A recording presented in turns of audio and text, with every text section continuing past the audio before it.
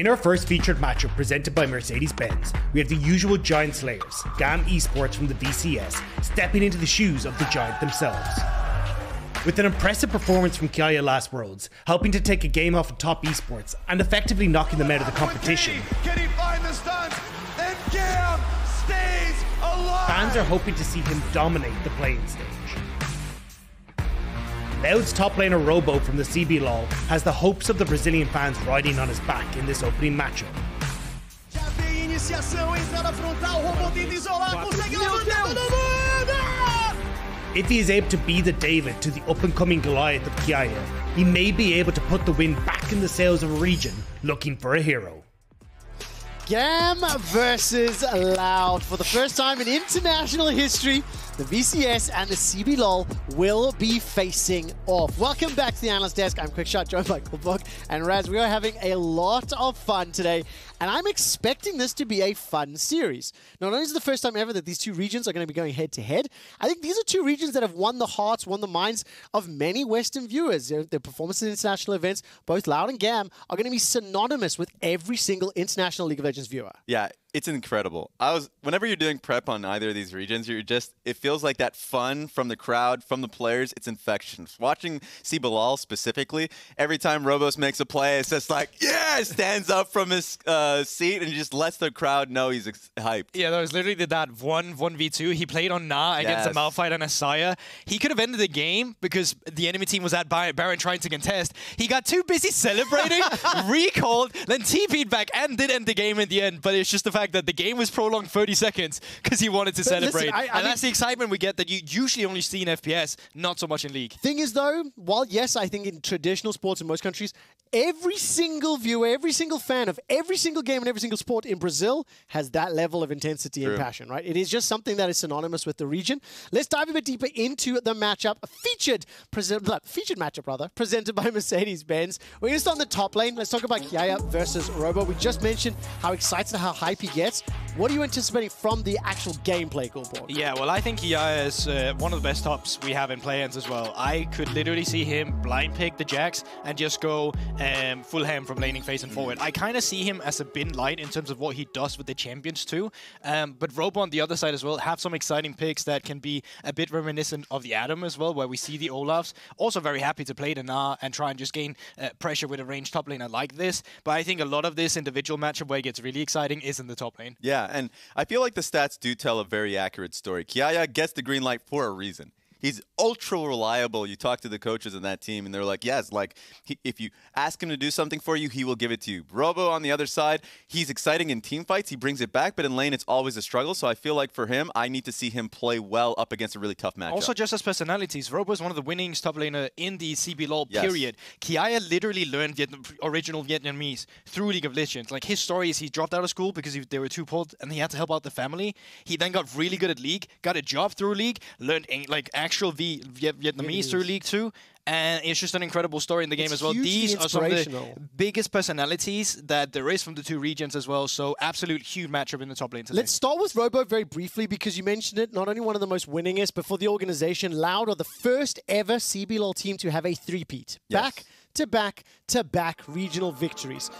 Featuring Robo, of course, one of the main players, also coming to international events. So yeah, Robo, 1v2. This laning phase he had in this game was actually really terrible, but he just built Hullbreaker and just decided, I'm still going to 1v9 this game. Here he can end the game, celebrates, goes back with a recall while the enemy team is there fighting. Like, he can just go and end the game with the minion wave coming through, TPs in after, but this is what I'm talking about. Like, they feel the moment. You see how crowded this is from a Mountain region as well in the audience.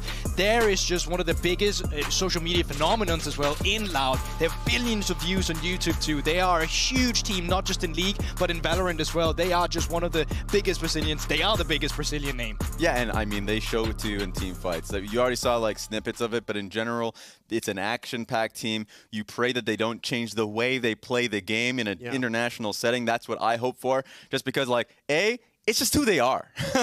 tinowns has been that guy. And so, like, they send a lot of resources in that direction. When team fights happen, they're all on the same page. Now, let's zoom out a little bit because, of course, when you do look at CBLOL historically, there's been streaky periods where one specific team, one specific organization will dominate. Yeah. 1 or 2 splits in a row. And that has changed pretty regularly. Now, Loud, the first team ever to go 3 titles in a row, starting to cement the legacy. The exact opposite is true for GAM. They have got themselves their 4th consecutive title. They have 8. They are by far the most dominant organization coming out of the VCS.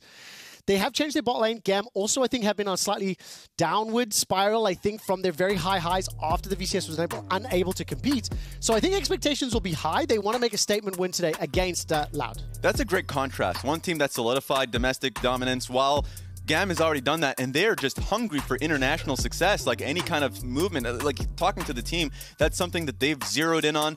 Slayder in particular actually won domestic titles in 2020 when they weren't able to come in international. So he's been more than hungry to show that he can do it. So I'm interested to see the change up in the bot lane and what it means for the rest of the squad. Yeah, I think it was really curious. Slayder has always been this really strong side AD carry as well. And as you mentioned, he was a COVID champion, so we never got to see him internationally. Yeah. He was still very good. The same goes for Palette. They actually brought Palette in just before playoffs to have a run with Palette and Slayder because they're former bot lanes together to have this pre-built synergy. When this roster was built, coming out of MSI, they lacked bot lane presence. So this time around, they got a strong side bot laner. The main problem GAM had, though, was actually then implementing, wait, we can't always play for Kiaya, who's this super good top laner. We also need to play for the bot lane now. And that's where we find most of GAM's struggles still. If they have found their identity and say, we will now play towards Slayder, we know Kiaya is good enough, this becomes a very strong team. I like the point that you made about Palette. The guy has been at Worlds. This is his 3rd appearance, right? Yeah, back in 2018, so Exactly. it's been 4.5 years. Yeah, it's been a while. Time. It's nice to have that level of experience from him. They've been pretty comfortable with him as a general shot caller and playmaker. I think that the changes they've made will help them for the better. So let's talk a little bit now about the team's play styles. I hear we're about 3.5 minutes away from picks and bans. Myself, Gulborg, and Raz, well, rather, Gulborg and Raz will be doing picks and bans. I'll be here to read you some fun stats. Let's talk about their play styles, because I think when you do look at Loud and GAM, I think both of these teams share some similarities. Aggression, they do look for kills.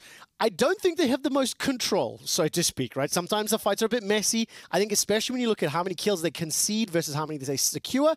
So I think there is the potential for a bit of bloody laning phase. Yeah, I mean, this one goes out to Twitch chat. They literally already have a meme about Croc and CBLOL if he does good is yep Croc, and if he does well in the early, bad in the early game, it's nope Croc, because so much of Loud's, some of their early games is so decided by Croc. And also in contrast, Levi, of course, who's one of the biggest names of GAM we haven't even talked about, is such an efficient jungler. My main problem with that is sometimes he gets too efficient, where it's like, this full clear is really good, I'm going to get so ahead of the enemy jungler, but it's also like, you could have skipped the camps and gotten one of your laners ahead, so that creates a bit of a predictability. But looking at the junglers in the early games that have an influence on some of the lanes we've talked about will be a good indicator, because even if the early game is completely controlled by one team, it's going to be all about late game team fights later on. 1,000%. And I think everybody that looks at specifically this jungler here, as you can see in front of you, like I want to see what style of which he's playing. We saw J4 coming out earlier on in the tournament, but what we've seen when they faced Top Esports at Worlds, he picked up the Karthus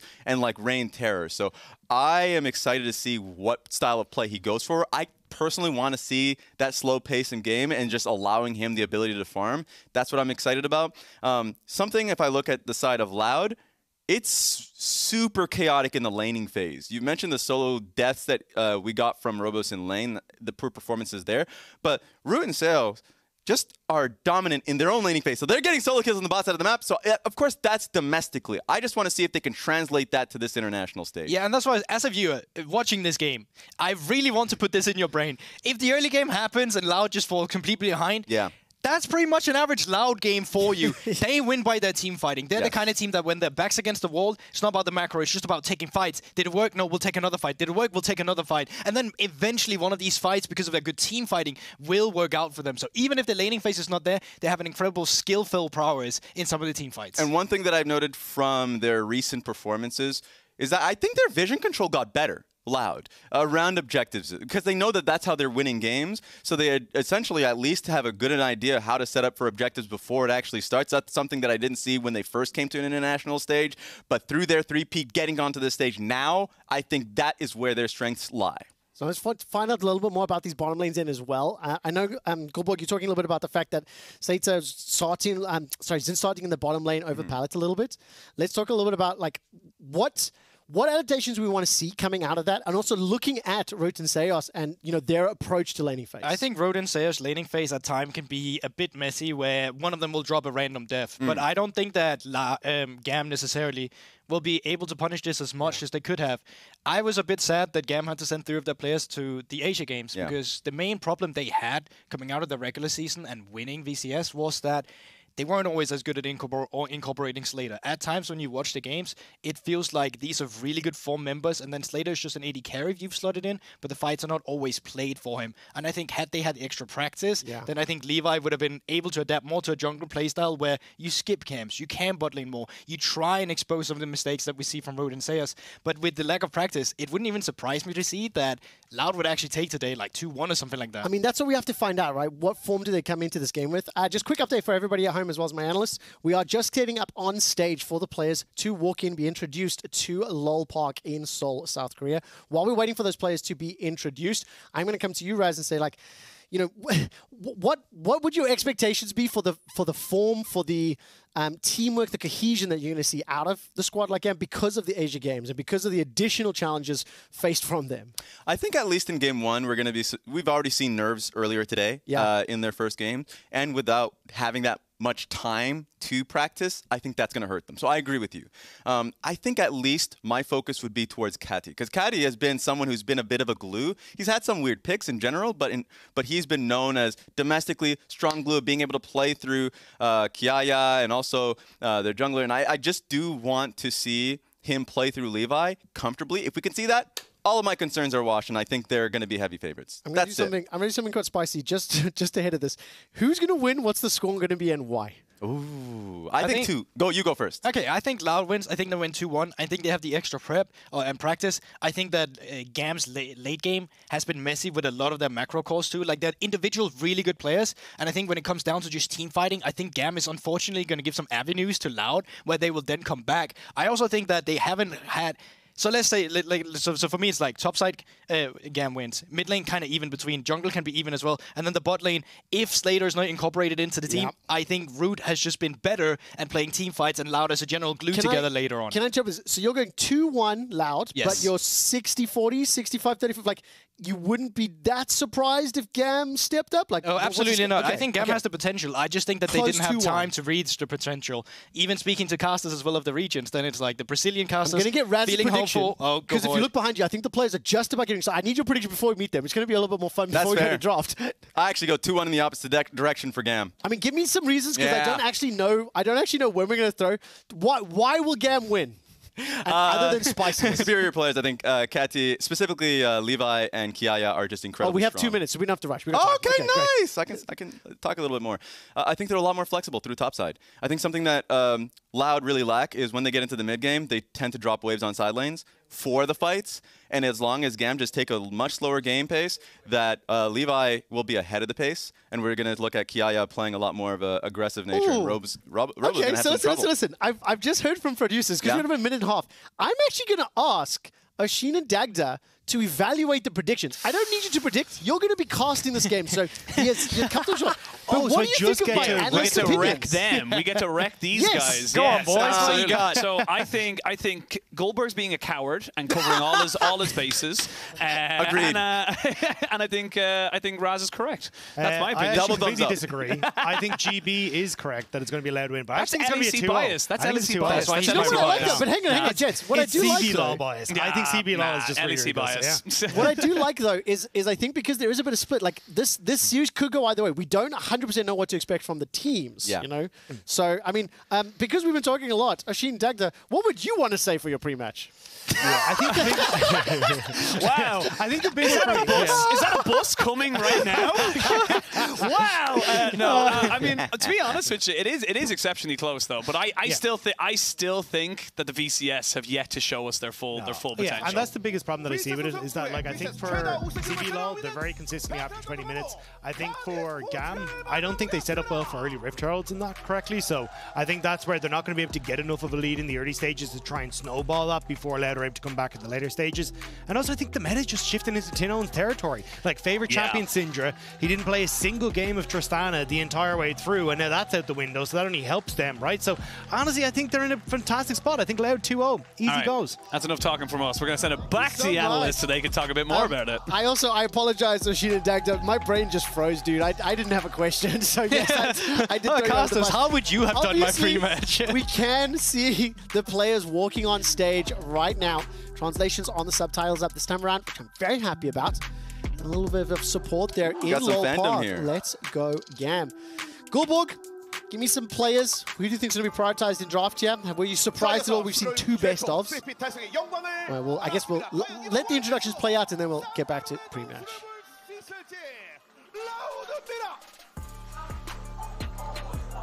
Oh, there we go. And just missed the beginning of that one.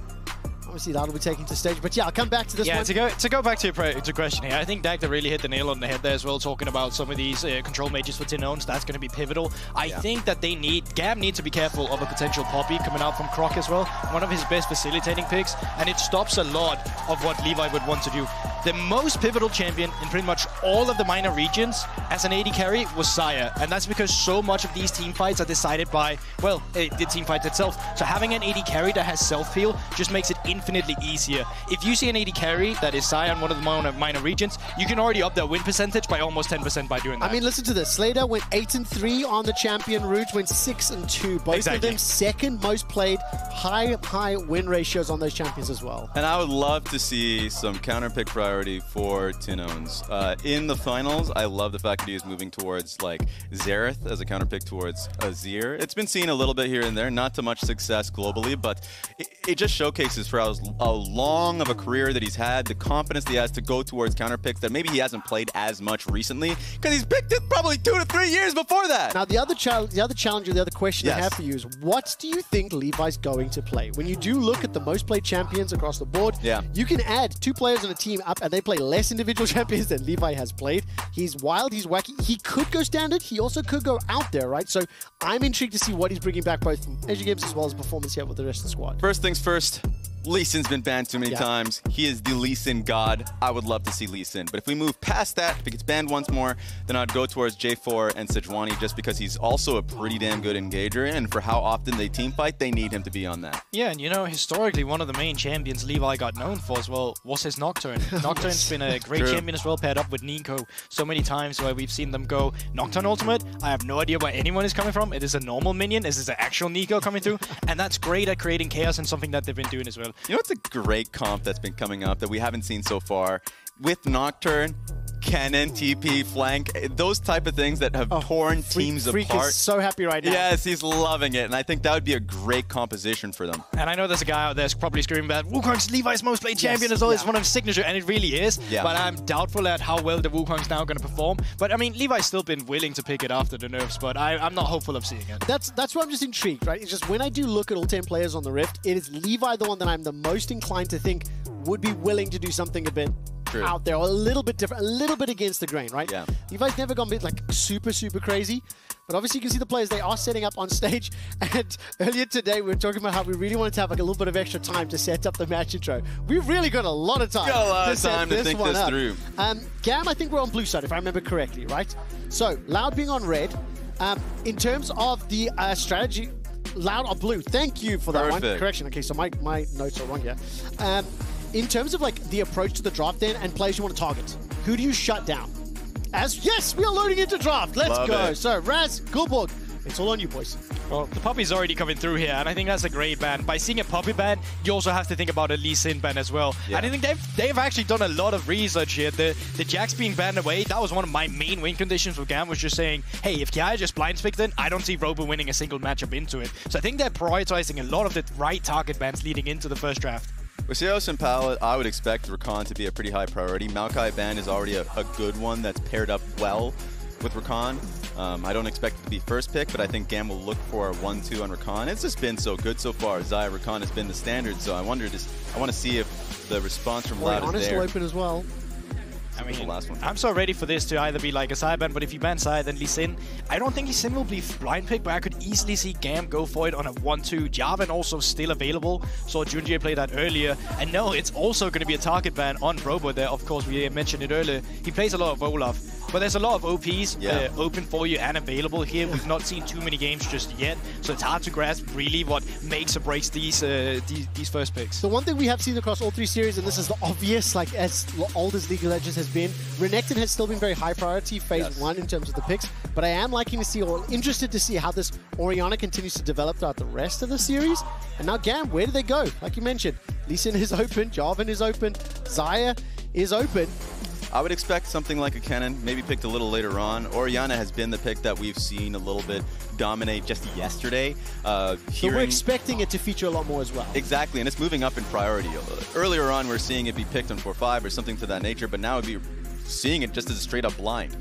Makes sense here for Kati, and it's a good setup for a ball delivery system for whatever Levi wants to pick. So just great overall follow-up engage. But to hit on the Renekton a little more, with Loud's priority around Rift Herald, that's just going to be my focus. I want to see what Robo is able to do in early Rift Herald fights with that. Yeah, I really think that Xayah pickup was very important. Had you not picked Xayah, I'm expecting a Syndra to come through from tinowns here. They could have probably picked it with a Syndra Xayah rotation. Now you don't really have to look for that. But Root's been a scary Kai'Sa too. So it wouldn't surprise me to just see Syndra Kai'Sa come through while you still have the availability of picking these champions before they get banned in the second ban phase. I mean, that Kai'Sa is Root's most played champion. 10 games this summer, 8-2 on the particular champion. And wonder whether or not we're going to end up seeing this Orianna Azir matchup a whole lot. Is something we were theorizing coming into the tournament, something tinowns has played as well. Azir's fantastic into the Xayah, so that's an expectation that I have. Also, I'm expecting a Nautilus to be picked up on the side of GAM, so it'd be a good way of disengaging if that's the pick. But the point that you already made, Kai'Sa, looks already getting lucky. Yeah, and you can just look at this right now, that Nautilus would be a great pickup right now to just counter the bot lane if you're looking for it. But you also have to make the cognizant decision now saying, do I actually want that Levi Lee Sin? Do I want them on a carry right now? I don't think it has to be a priority just because the jungle pool is still as big as it is, but the support pool will be slimmer and slimmer. So I think the Nautilus will be the best pickup here. All right, already an interesting... just taking a look at the first phase right now, do love the Kai'Sa being picked up for Root, just how well he's been playing domestically. Just giving him the power for an engage. If, let's say, Robo finds a nice stun, or a pick being made by Rakan here for Xayah, like, I think putting the power into Root's hands is the way to go. And listen, anybody who's watching from Brazil, or anybody who's cheering for Loud, is going to be ecstatic with these first 3 picks. Because every single one of them is the #1 most played, one of the most successful for their respective players. The 2 they were missing is Poppy and LeBlanc. Poppy's been banned away. Yeah. I'm not expecting the LeBlanc to come in. But for Loud, this is pure comfort. It obviously works in the patch as well. In phase 2, Sejuani once again finds herself in the ban pool. Loud are taking their time on their first ban. What I'm afraid of for GAM is if Loud starts to pick a little bit more range. Because you can already see good AP Kai'Sa pick here, just trying to pick off Orianna and Xayah's smaller range pool. So like, I'm thinking Jace as a strong option for tinowns. If the option looks good as it goes into 4-5, then I would love it, and it makes their comp really strong around poke. Alright, Nocturne ban coming through as well. I was really curious to see that K'Sante got banned. Most of the time, Renekton are happy about that matchup. He gains lane power, not to do much with it. He just gets played for himself. He slowly but surely builds up a gold lead, but it also means that they are scared a bit of Kiaya. Another champion that Kiaya could play that's just straight up not a carry could be an Ornn here. We've seen it multiple times, and so many times these games as well have been dictated by the team fight. But no, it is actually going to be that respect paid to Levi. I was wondering if Croc was looking for it himself in case they would not fourth pick it, but for now, jungle pool still very wide and open. That J4, as we've talked about, is available, and it would actually be good for Croc just against Xayah. Do something fun. I want Levi to do something fun. I'm expecting the J4, I just want something more fun. Ooh. You might get it. I like the Rumble Hover here. Even though you have a lot of AP already within the composition, pick up a Void Staff. That's a really good bully. Do you think Levi runs in the jungle? I mean, I'm expecting that top lane, right? But, yes. Like, I don't know, I've got the tingle. Nevertheless, it's locked in. Right, now we're going to find out from Loud how they're going to round out their composition. Does tinowns go for that Jace? Obviously play that poke options. What is Croc going to be running in jungle himself? So I mean, I would just be happy with a J4 Syndra rotation here. Like, J4's super good into side due to the fact that you can go for the combo with your EQ, then she ults, and when she then ults, well, you just ult her yourself, and then she's stuck in there. She does not have a dash. It's going to be a classic, though, from tinowns as well. As I said, they played a lot of Neeko, too. I think Syndra could have been just as good into the Ori. You kind of force her to buy the Merc Treads. There's not too much Merc Tread value just yet, well, outside of all the champions so far. And pairing this up with J4 gives you very scary team fighting. It's funny. So in the first phase, when we talked about Nautilus as a pick going into Rakan, yeah, great in isolation. But now you're looking at the comp as a whole. Really tough for Nautilus to try and take fights into Neeko and Rakan. If a fight were to happen, he's just...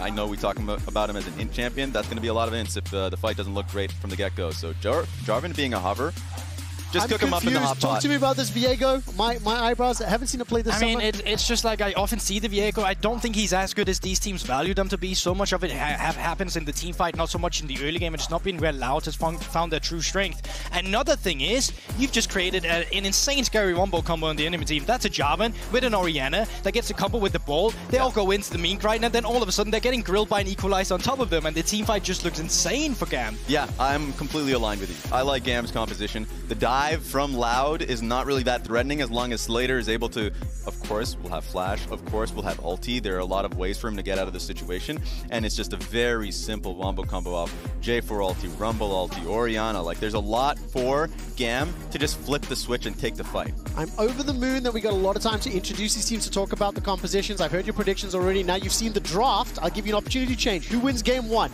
I actually think GAM is looking really good here. Yeah! So, you do, huh? Yeah, well, they got the Xayah. I said that already up it with 10% of the win percentage. They have a Rumble. They get J4. They have Ori. I think on this patch, that's just some of the best OPs you can have. So, Raz, you're just gloating here. You happy with this as well? Yes, GAM, I am. game Thank one? you very much. I expected it. The draft makes it a little easier. All right, that does it. Thank you so much. Thank you for your patience, everybody at home. We're about to jump over the Costas. Oh, Dagdo, Sheen, give me a high five. Put your hands together. There we go. Hey, there we go. Boom. You guys. Yes! Yes! Thank you so much, guys. Yeah, we had a whole thing set up. It was like, oh, let's do like a movement thing, and it was like, not in this suit, not a chance. Just slap all the hands. Slap all the hands. Everyone go in. But the teams are locked and loaded, and we are kind of figuring themselves out, kind of seeing where these two teams want to go for. This is their first game here at Worlds 2023. And again, probably for the first time in a very long time, Loud are coming in as a pretty hot and pretty kind of favored in these things. But, as they say on the desk, this draft is going to be difficult. You just said you don't favor Loud. No, I don't. I said most people do. I said the perception was, I prefer GAM. You will not twist my words. Well, Loud already trying to see if they can get Kiaya here. Good sidestep. Nice sidestep. A little bit of damage. Should be fine. No real CC. If you start with the CC on the Renekton level 1, you're not going to have a fun time. Yeah, also, I mean, with a minute just coming up onto the clock, they'll be fine to reset and come back in. So not a huge amount there, but also not a huge amount invested for Loud, right? They'll get some vision control down on that top side. They'll spot out with the red is going to happen if maybe Levi's going to try and go for some sort of early gank in towards the mid lane, but at the moment you're just going to be able to back away, so not too much on either side really coming out there. Yeah, bit of vision, a little bit of early warding as such, but outside of that, not really a lot else. I mean, just count your minions. That's all you got to do, Kati. Yeah, he's going to make sure he definitely now realizes, like, wait a minute.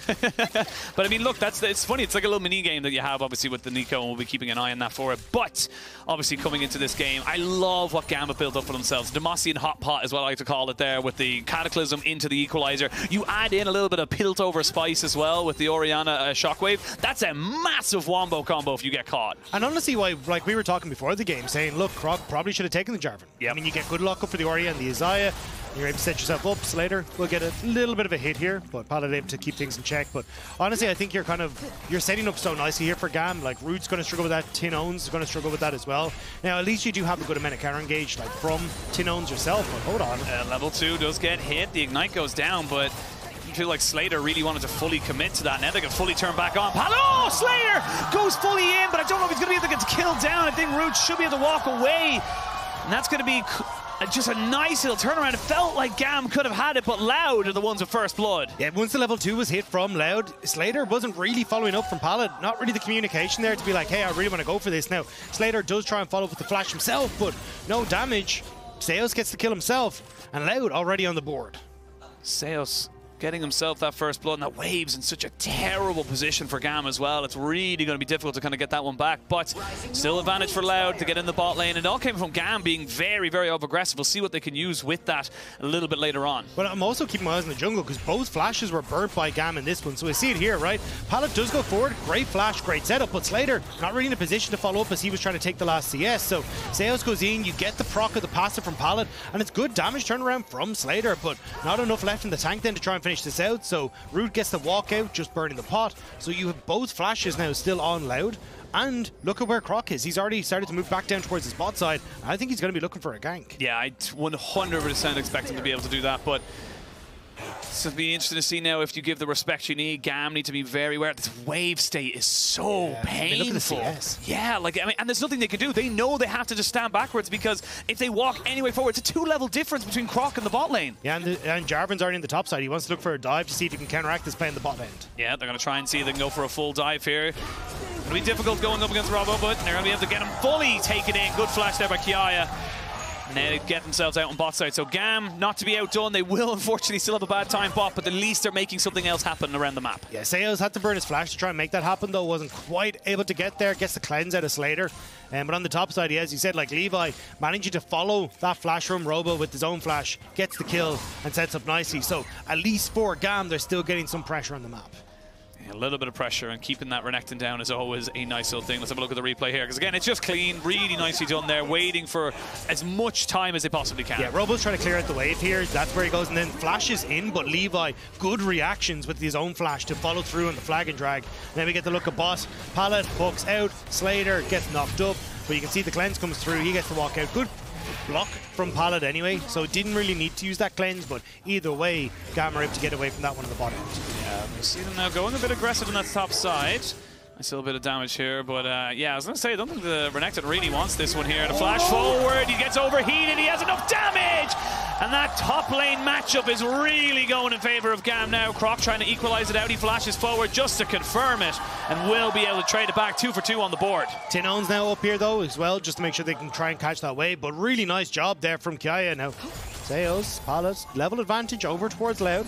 Even Slayder still level 2 on the spot and just ticks over to level 3. This wave finally crashing in means he'll be able to pick up a bit, but a lot of damage already done. You can see nearly 40 CS to 11 on the spot side. Yeah, I mean, look, the featured matchup presented by Mercedes-Benz, it is still Robo and Kiaya, and I think right now Kiaya is having a much better time of it, so we'll see how that really affects the game, because the Rumble in the mid-game with those equalizers can just completely take over. The big question mark for me is how this starts to come through at level 8. You have Kiaya, who's very much in control of this matchup, and if he can then lean that in towards the Rift Herald, that's going to be fantastic. But one of the big things that I've seen is kind of how GAM tend to fumble their first Rift Herald play.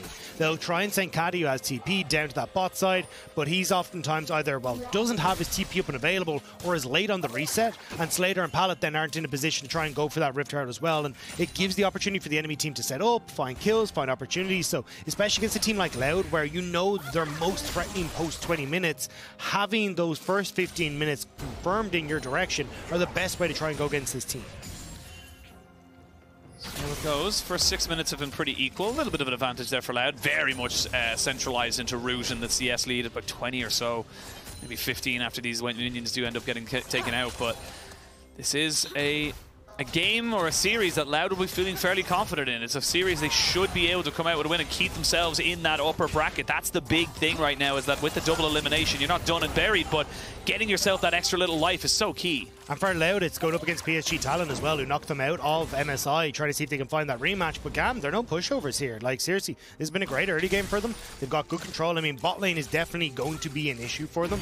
It's just going to be a case of if Levi can try and find that success to skirmish around the top side. You can see Loud kind of realizing that, like, we will take this dragon nice and early, make sure we're able to set ourselves up for success, whereas GAM are trying to play towards their own strong side, which is the top half of the map. Yeah, and I think the big thing as well is that this is just really smart there from Croc as well, just saying, look, we have massive pressure bot side, let's just get the dragon, start that stacking early. I'm curious if they actually go for the dive on the top side here.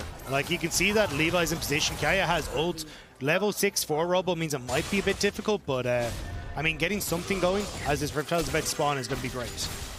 See whether they want to try and put that priority. Levi hasn't really been bot lane at all. He came bot just to kind of hover a little bit, but outside of that didn't really do much else. Xayah's Jumps in, Root gets rooted, but outside of that, it's just going to be pain, unfortunately, for Slayder and Pallet. They're not really going to be able to kind of get much of a kill priority. I mean, Serrated Dirk in the difference right now between Root and Slayder makes it so difficult for him to walk up. And you can see here, he's just taking a fight because he knows he can kind of go for it. Even with the Root coming out, it's still very much, LLL coming out on top. Yeah, just about. It is a little bit more cautious because as that minion wave comes in, a lot of the damage is gone from the Q, so we'll have... Oh! Flashing, get the W, and now we can see a bit of a move on the top side. The equalizer not going to be utilized just yet. Kiaya knows he's dead.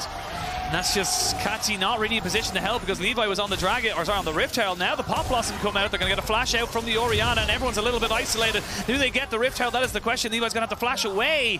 He'll get the kill onto the Rift Herald, but he won't be able to collect the die. Big wins for Loud. Kill on the top side onto Kiaya that goes over towards Robo. The kill on bot side coming through from Root as well. Like, Root has been so good at getting these solo kills in lane, and now once more picking up those solo kills once more when it gets to the world stage. Loud really coming up trumps right now, getting that kill on the top side, and it was just a load of disconnected efforts from the side of GAM. This one was just straight up Root saying, I'm stronger, and there's nothing you can do about it. Yeah, I thought he might flash forward initially to try and get more Q isolated, but we're into the fight. Kati's gone. Kati is dead. Root picks up his second kill. He's got an Umbral Glaive first item, so he is so powerful right now, and he is not wasting any time making people know about it. Yeah, this is one of the big changes we've seen to the build path coming through from the Kaisa, where it's like, I'll go for the Umbral Glaive first, get serrated, get access to that Q evolve as well. But it's such an early spike with this Umbral Glaive as well because it's such a cheap item that you can actually play very aggressive in lane. But I mean, Kati just not realizing Sayos was there, tries to interrupt the back, and Sayos immediately flashing in. He knows the flash was already burnt in that Rift Herald fight, and Kati gets caught out for it. Yeah, that was just a little bit unfortunate there, just not recognizing where everyone was on the map, and that's why you need to have tabs as much as you possibly can. But I mean, this bot lane advantage is just skyrocketing. But the problem is that, like, the top lane advantage the GAM have, they couldn't really play through. Like, Croc did a good job of getting in there with Robo as GAM was trying to set up for the Rift Herald fights, and we said, hey, look, the big thing I want to focus on is how do GAM set up for their first Rift Herald? They fumble it here, they give the advantages to Loud, and now Loud are starting to slowly but surely gain more and more pressure off of that. So I think this is where Loud, as long as they can keep this up, are going to be in a good spot. They crash this wave on bot, should be able to back away before Levi can really get in a position to do anything, and may even try and push their advantage to, like, deep vision here in the bot side jungle, although going to back off, it looks like, for the moment. And as well as that, like, you know, just having the fact that Root goes the Umbral Glaive, obviously that's the new build path, but Umbral Glaive is just, one, so cheap, but two, so effective, not even just in the stats, but it's from its active as well, clearing out vision, constantly having priority, and, you know, anyone looks for a sneaky little TP play, or, you know, a Jarvan trying to sneak into the side of the river, they're just not going to be able to get it. Yeah, and it just, as you say, trying to control that bot side becomes a hell of a lot easier, but again, like, you can see now, 2 kills to him, Serrated Dirk completed, like, and you haven't even got, you got half an item completed towards Slayder on the opposite side. Like, it is such an uneven fight. Like, Slayder not only has his arms tied behind his back, he's probably got a foot at this stage as well. So for LLL, just try and continue to play around this bot side, bring Croc into the equation. Sales, having that level 6 available, can try and set up. Now, it will be tough. Ult for Xayah, flash for Xayah, cleanse. But if you can burn those before, like, Dragon in 50 seconds, that makes things 10 times easier for this next fight. Absolutely, and look, it's not as if GAM don't have ways back into it, but like you said, it's going to be tough. You've got plenty of AoE, you've got plenty of wombo combo, but to be able to get it, and this is exactly what we were talking about, Root's just able to walk up, constantly clear out the vision, and say, look, you don't have a way of moving into this vision, and like, straight away, look at the damage, half his HP from a Q and an auto. Yeah, Pallet definitely feeling the hurt a little bit from Root right now. And I mean, straight up, that's just going to give control towards Loud to actually go for a Dragon as it spawns here. Like, Root too low to really be the engage tool that you would like him to be, and maybe can try and follow up, but Levi's on top side. Vision control completely belongs to GAM on this bottom end of the map, and the support of Croc here for Sayos at all points in time. How do you try and break this as GAM? We'll see if they can. Dragon does spawn as GAM now move their jungler and mid laner down towards this. They do have priority, but it's going to be neutralized now with that Neeko just kind of keeping things going. But I mean, yeah, like just the damage profile available for Loud at the moment is just insane. Even having that Triforce is available to them as well just makes it so much harder. And yeah, you don't have any way of stopping this stack. And this is the thing as well. You started the stack so early, 7 minutes. You get the next one basically off spawn. You're looking at a 23, 24-minute Dragon Soul, and it's, you know, an Ocean Soul is nothing to be sniffed at. Yeah, I mean, Croc has just been able to sneak in here and get so much of this. Now going to be able to pick up the blue buff basically in the face of Levi as well, because Sales... Good dive. Slayder was going to try and get this one going there. The feathers go flying. They've used nothing. They used literally a battle dance, and that was it. That was all they had to get. Yeah, they got a TP and an ult. Like, insane amounts of priority in this bot side for Loud. And you can kind of tell, look, GAM feel like their backs are against the wall. Immediately the TP comes down to bot side to try and prevent it, but Loud never overextended. They don't use Sales' ult. You get pushing mid now to get a plate for tinowns as well. And this is the slow, calculated style that Loud tried to go for. You do it again. Yeah. You just go for it again. The cleanse is there this time, though, with the flash, so maybe a bit difficult. They're going to try and commit onto Croc, who does have to Heartbreaker himself out as the Nautilus ultimate was committed. But yeah, I mean, look, they're using so much just to keep Slayder in this game. You do need to be careful in this scenario, though, as Loud, because you don't really have a tanky member. Like, Croc isn't tanky, Seos isn't tanky, so if you go underneath that tower and there's multiple members of GAM there, you're going to know about it very, very quickly. So I do like that they just kind of backed off there. Kind of bitten. Oh, he's committing, though, because he's got the Q, the isolation! And he gets himself the 4 procs on the auto attack as well. That's just too easy. That's 2 solo kills. Yeah. For the AD carry. That's not how this game functions. You're supposed to at least put a shield down Seos so you look good. This is insane from Root. He is popping off in the early stages, and I mean, you heard the desk, right? Once Root's in a good spot, it's going to be fantastic. And right now, he is looking sublime. And the great thing about it as well is that Loud are kind of working around him and working around the kind of win condition that he has presented as we kind of look at the MasterCard lane economy snapshot. And yeah, I mean, 2100 is just an insane number to be hit. Yeah, I was gonna say, like, that's insane. He is the gold lead. Like, he is all of the gold lead from the bot side. But as I was saying, Loud are doing so well at accommodating that as well, because Robo's just kind of said, all right, cool, well, I'm not the carry. All I have to do is survive. Morty, straight away. I'm not going to be in team fights. We're not looking to team fight right now, so I'm not worried about having that big gore drinker for the big fights. Yeah, it's just absolutely absurd. And again, what do you try and respond with his GAM? Like, we've had Levi try and get into different positions, but top lane fell apart. Robo's been playing relatively safe. They hasn't really tried to get into mid lane, which I thought maybe was an option, but realistically, Seos has kind of been beaten to the punch in that position, and he's been kicked out of his bot side. So trying to find angles of attack into mid lane just isn't really happening right now. No, it is not. The one thing I will say that's going in GAM's favor for now is that it's a very low attack range in terms of actually sieging down a turret. So taking the turret is actually quite difficult for the side of Loud. It will take multiple kills for them to be able to do it, but I mean, this is just a really smart little bit of play. It's like, if I land the W, we go in. Cool. Yeah. I mean, immediately the damage comes down, and again, this is the strength of this new build. You get so much lethality early, you get so much damage early, and the Loud fans very happy to see that one come through. They're looking strong, they're looking confident right now, and they're looking like a team who's ready to kind of put the pressure down. They're a team that looks like they want that rematch against PSG Talon. Like, this is a team that got knocked out against them in MSI. I mean, even Croc has been playing under the name Son of Junja in Portuguese over in CB LOL. Like, PSG Talon have been living in these guys' heads. So for this is we want our revenge. We want to go up against PSG Talon and knock them out at Worlds and take that spot in the group stage. Have a bit of to go for it, of course. Double elimination, this is the winner's side. So win this, you get yourself an opportunity to get yourself towards that final match, the qualification match, of course. And of course, we see it from the other side as well tomorrow. But this first group is definitely starting to heat up just a little bit. And look, for GAM, expectations for the VCS, they were kind of the second tier of teams. They were always kind of touted as this team that we would, or this region that would always be able to kind of bounce back. Yes, it was a very unfortunate time where they couldn't really go to internationals, but we always kind of said that they would be able to do it. Right now, they are very firmly on the back foot, nearly 3,500 gold down. Yeah, I mean, it's definitely been the aggression that we always talk about from Vietnam. It's just been unfortunate that, I mean, Seos and Root got a good control of that bot lane early.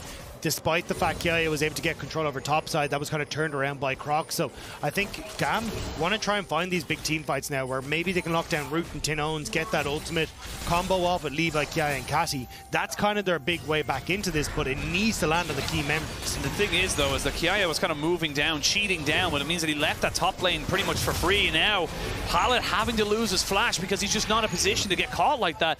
And little by little, bit by bit, Loud are just wrestling back control. They're not letting the side of GAM have a foothold. Yeah, and you talk about, look, in a team fight, yes, Loud are very low range because you want to try and get a lot of the ultimates off, but you got good poke that can come through from tinowns, the W from Root as well. Like, there's a lot of damage that can come through quite quickly here, so you do have to be very, very careful as now Rift out in mid lane, sets up for the push, sets up for the control again, going in Loud's favor on that bot side jungle, and they rotate back towards the dragon. And I mean, you're a complete item down for Slayder. You can't compete in these team fights if you can't get the wombo off. And Robo does exactly what Robo needs to do. I'm on weak side. It's fine. We're going to back away. We get a tower. We get a dragon. There's nothing to do really outside of just walk away. If they get the tower, sure, it was an equal trade in their sense for the towers. But now you are on Ocean Soul Point at 18 minutes. That is a 23 Ocean Soul fight that you have to go for as GAM. If you let this Renekton Viego combination get themselves an Ocean Soul, they're never dying. And in my professional opinion, Oshin, that sucks. Yeah. It's an awful place to be. Is that the technical term, is it? Yeah. The legal term. It's a bit of a whoopsie, as we say in the business. But big oof, if you do want to say it. Like. But it's also like, you got Root now, so basically the way this build works is you now go up towards an Asher's Tooth, so you end up in being able to get that AP damage into your build as well, a lot of that attack speed, and you're just in such a good spot. Like, this is so incredibly hard to try and operate off of now. And with Root this far accelerated, yes, this build kind of does play off of lethality and can't fall off, but I mean, it's not even 20 minutes into the game. He's 3 kills. It's insane. Yeah, it is. An immediate flash has to do like Kiaya, but he gets caught out anyway, and they go straight in with the assassination. Kiaya trying to save the tower if he can, but not really a lot else going for them. And Loud looking good right now, really starting to put down a serious performance. I mean, oh no, Slayder, no. He's going to lose his cleanse, won't lose anything else, but I mean, that's already just walking to the lane in arguably the safest position to go for. He wasn't cheating, he went the long way around and he still lost something. Look, the only place that's safe for GAM is their own base, and Robo's just ignoring them. They use the TP on the tower that's going down. Why are you doing this, GAM? You can't fight that. And they lose the Nautilus as well. Pallet becomes putty in their hand, and it's just win after win after win for Loud. They are looking solid. Yeah, the entire top side belongs to them. Turret gone, jungle gone. I mean, Baron is up in 10 seconds, and honestly, that might be gone. Yeah. But this is super nice, right? Again, Robo is like, hey, I've got this Maw. I can just ignore the damage from Kiaya. Kiaya is forced to flash, but they know that Root's in a position to just follow up here. And again, like, look at the vision control that is in the jungle right now. There's so little to spot out these plays. But Loud know, hey, look, we actually have spotted Jarvan is starting to move to bot side. We can try and go for this play here. We own the top half of the jungle, so we know exactly what we're up against. Kill the tower, use the demolish, and there's just no thing that GAM can do in this scenario.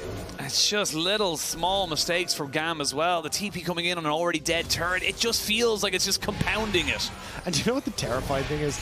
This is the part of the game that Loud are better at. The post 20-minute mark is when they come alive, and Kati is feeling it. Kati is feeling it. He's feeling the pressure as well. Double knockup comes in on top of it. They get the tangled barbs down. Levi forced to flash away. That's a TP coming in from the Rumble just to run away because he realizes he has no business being here. You have no reason to ever take these fights, and Loud are looking to put a serious marker down. They are coming for PSG. Yeah, damn, GAM, you do not want to be in these scenarios. Is Kiaya going to be able to walk away from that one? But he said it. Baron spawns. Loud is saying, hey, that looks nice and pretty. Well, let's go and take it. What if we took all the buffs? What if we get the earliest soul we could possibly think of and then take a Baron off, basically off spawn? Yeah, basically Loud say, can we have it? And GAM just have to say yes. Yeah. There's nothing they can do to get out away from their base. Like, that mid lane turret is holding on with a struggle, because the second you step up, you're going to have so many different flank opportunities that come in behind them. And here again, like, GAM are all kind of set up to go, hey, we can try and keep this safe. But Kati separates for a second. Croc takes his chance. Pallet uses the hook thinking there might be a flash over the wall and trying to preempt it, but ends up meaning that he doesn't have his hook up and available. And then again, Loud collapsing quicker, in a better position. Slayder not really there because he's trying to clear out mid-wave, and Loud are able to follow up nice and easy. And this has just started from the get-go by Loud. This is Loud turned around and said, bot lane is our priority as they come out with the Red Bull Baron power play, but bot lane is their priority. Root is their carry, and this guy is doing so well with giving that responsibility. I mean, this game is sheer bot lane diff. Yeah. The level 1 and level 2 going as wrong as it did for Slayder and Pallet gave the freeze. Croc was in a position to just continue letting Root and Xayah have that freeze. Root getting 2 solo kills in the bot lane as well. Like, it has not been a good look coming through for the GAM bot lane. Now you have 30 seconds for GAM to kind of fight against this Ocean Soul. Now, I will say it's one of the souls that people tend to kind of go, look, we don't have to fight it, but I mean, you got to go for something here. Like, you're looking at a 3-item Kaisa here for Root. He has just been insane right now. 3-0 and 5. Just a monster in his own right. Level 14, like, he's the same level as Kiaya in the top 5. He's the same level as a solo laner. Yeah, I mean, the kills and assists will do that for you. And Loud, they kind of know that they're in a great position. Siege up here on bot side, they have a lot of opportunities to try and escape away. Like, Xayah's very difficult to lock down. Croc, because the ultimate, kind of difficult to lock down. So they're just going to let tinowns push in mid. And I thought he was going to look for the mid turret, but looks like they want to try and take a fight as GAM are a bit far away from safety. Yeah, GAM will not have many places to run if they do get caught. And you can see there, Pallet recognizing that and just kind of throws a hook away. I mean, you got to go for something. TP back into the fight is going to be Robo off to the side. He's looking for a master flank. They do get a hook on, but it's only onto Xayah. So the Rakan's going to be able to walk away. Doesn't even use any of his cooldowns. They're looking for something. They're waiting for something, but that something is just not going to happen. And now they're getting turned on because they realize they've overstepped. Robo's on a flank, and they can start to pinch in. The Equalizer comes down to try and stop anyone from moving in, but Robo just gets himself into the stopwatch. The Pop Blossom and tinowns signs the death warrant here with the ultimate. Loud get everything. GAM have nothing, and this game is all but over. tinowns goes kaboom and shuts out GAM in this one. The push on bot side is going to be the death knell coming through as Xayah just being a nuisance, just being annoying as they will continue to push forward. Continuing with a push, they'll get it on all lanes. They might not end the game just yet, but they've still got Baron for 10 seconds. They're going to do some serious damage right now. They'll get themselves at least 2 inhibitors, and honestly, they can go back, reset, spend all the gold, put your T's down, dot your I's. You've got all the time in the world, and you have all the advantages as well. Yeah, there's just nothing left for you here, GAM. I'm sorry for you, but when the early game goes this disastrously on bot lane, when Croc's able to correct the lane and top side, there is zero that can be done, and your entire jungle will go with it as well. It's only a matter of time until Loud coordinate themselves on top side, but this was brilliant. Like, Robo ended up in a position where he's able to get the flank. He's corralling GAM into a perfect position. Levi overextends, trying to see if he can get a steal, but isn't in a position.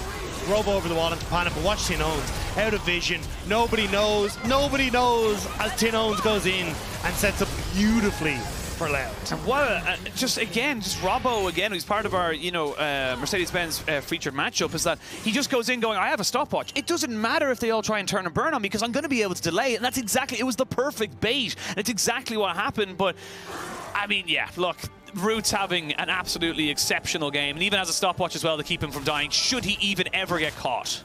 Yeah, I mean, this is Root having a moment for himself on the world stage.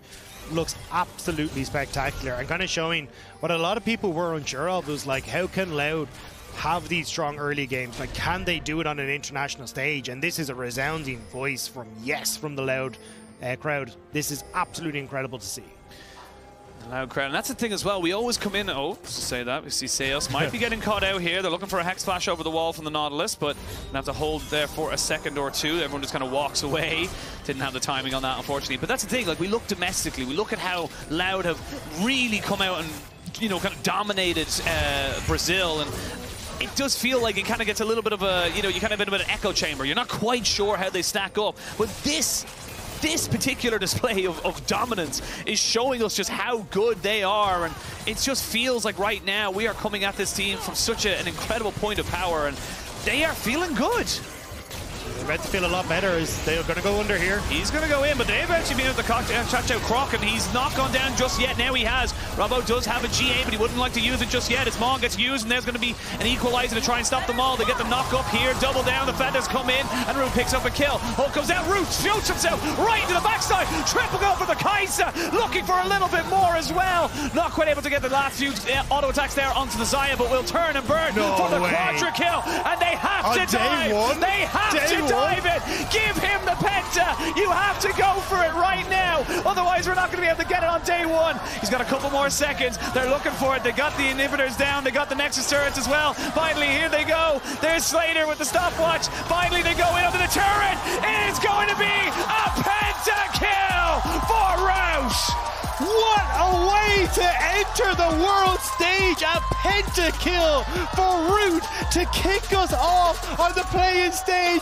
Pick'ems better be able to be changed because we're just setting up beautifully for it. Your pick'ems are locked and loaded, but my God, Loud are just getting started. What an incredible display of dominance from the CBLOL #1 seed. I mean, that is anything but just exceptional. That was just exceptional from minute one. They never faltered. They never gave GAM an opportunity. And I mean, if I'm GAM, like, I mean, what were you going to do? There was no opportunities. I mean, this is like the best representative we've had from CBLOL for a while. Like 3 back-to-back title wins for this team. The first ever in CBLOL history. You got Robo, who's now matching BRTT for most titles ever. This is a team that is decorated to the nines. And now you come out as well with a performance like that. That was incredible to watch. Just a joy, genuinely a joy to kind of go for it. But I mean, Loud, I can be nothing but praise. And you know what, Goldberg, I'm sorry I doubted you because, like, my God. Yeah, no, he didn't. You know what? It's fine. Thanks, but whatever. You know, again, it's just exceptional. There's so much to be said.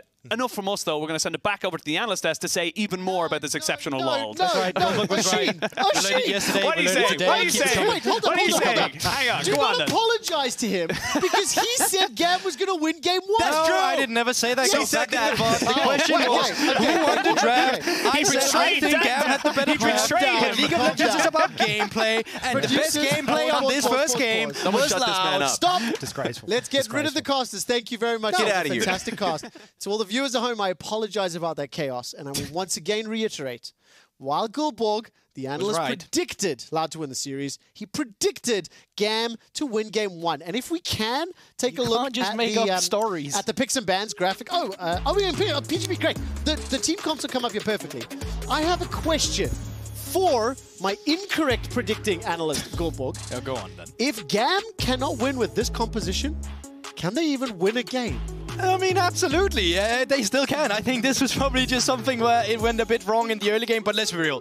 To your question, them getting this draft and fumbling it this much, I mean, it should never really happen. And, like, even with Kiaya getting ahead, he made Robo's lane completely unplayable. Like, that Rumble should have just been able to be left alone. Now Levi can just focus on mid and bot lane. You know what the problem was? Isolated mid and bot lane could not function against their opponents. It just collapsed from laning phase and just never worked out for them. I have a problem. Yeah. You do. Look, at least with you, you were a coward, okay? You didn't admit that you were wrong. Me? Imagine this is a flip-flop on flip-flopping. I just, in general, I think Loud's playing too well. I think Root is just taking over. I'm a bit ashamed of myself. Okay, so let's zoom out. Okay, we've had a lot of fun. It was an entertaining game. I want to now focus in on the teams, right? So we've made fun of all the on-it talent. Let's focus on the fact that bottom lane, I mean, Root just popped off. His Kai'Sa was absolutely incredible. And I think this is unfair, so please do understand where I'm coming from. But GAM had struggles in MSI, weren't able to really get over some of the challenges in the bottom lane. That was one of the big changes. We talked about the substitutions that even happened this summer, right?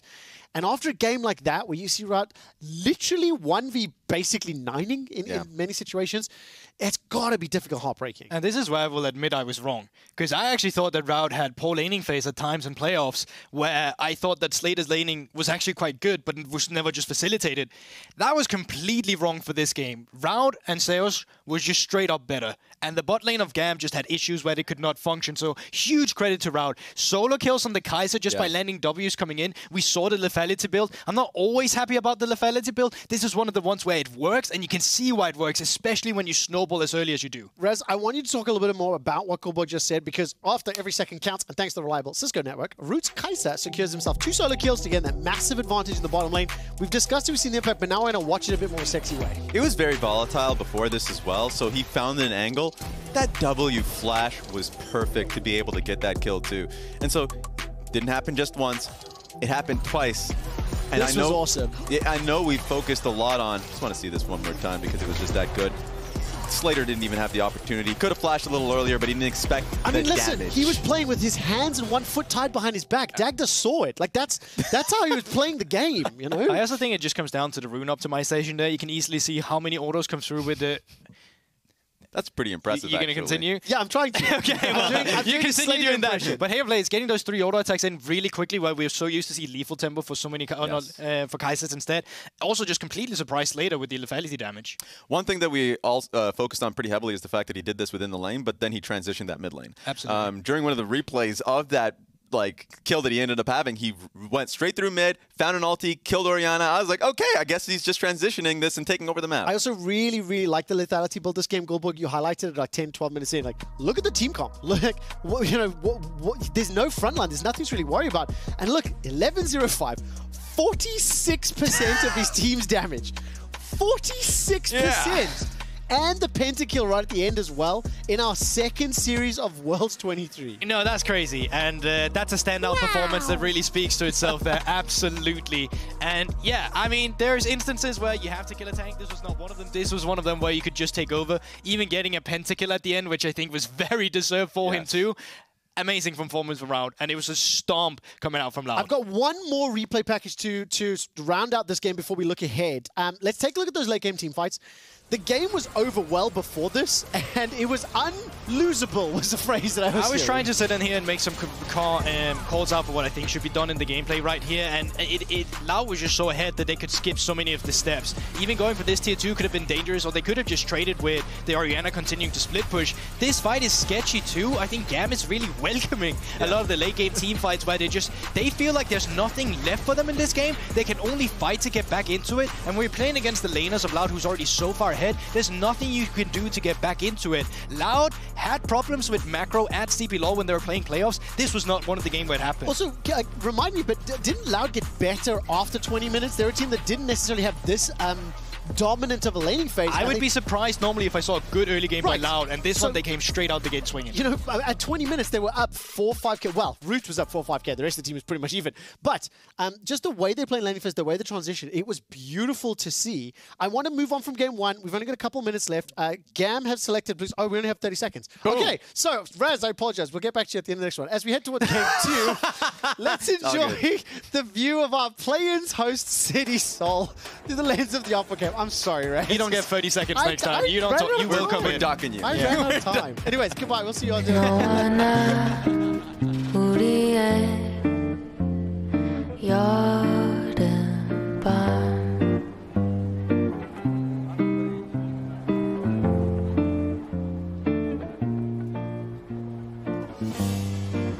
그세 글자 네 눈에 떠올라